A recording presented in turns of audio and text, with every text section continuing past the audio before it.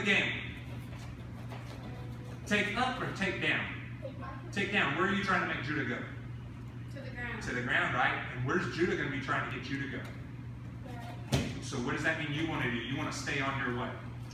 You want to stay on your legs. Stay on your feet. Ready? Hands are up. Okay, when I say go, Aspen, you can grab Judah. You don't have to be nice. You can grab him and be rough and tumble with him. If you can make Judah fall down, you make him fall down. You ready to try?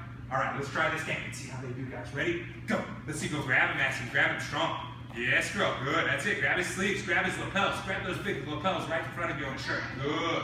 Reach down and grab those pant legs. Let's see what you got. Go, good. Go. Stay on your feet. Stay on your feet. Don't go down easy. Yes. Good, Aspen. Nice one. Good. Watch your head. Good, girl. That's it. Good pressure.